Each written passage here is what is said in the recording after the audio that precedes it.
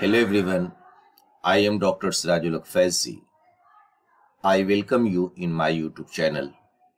Today in this video, I am going to talk about enzyme catalyzed carboxylation and decarboxylation. You know my friend, carboxylation and decarboxylation are reversible reactions. In metabolic process, both these reactions are seen frequently. For example, formation of oxaloacetic acid from pyruvate in presence of an enzyme involve carboxylation. Look at here,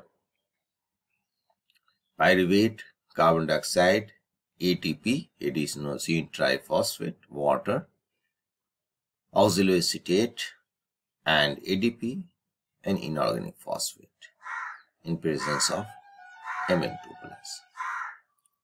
So, thus in an important reaction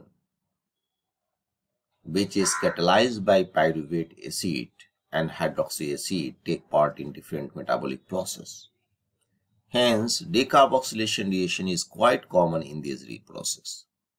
For example, formation of acetaldehyde from pyruvate in the presence of pyruvate decarboxylate enzyme present in yeast cell. Look at here, conversion of this compound to acetaldehyde by removing carbon dioxide, this one. Similarly, in citric acid cycle, the first step is formation of oxalosuccinic acid as an intermediate compound due to dehydrogenation of isocitrate, which being unstable readily decarboxylate to give the product. Alpha-ketoglutarate, this is an example of oxidative decarboxylation which takes place in two steps. Look at here,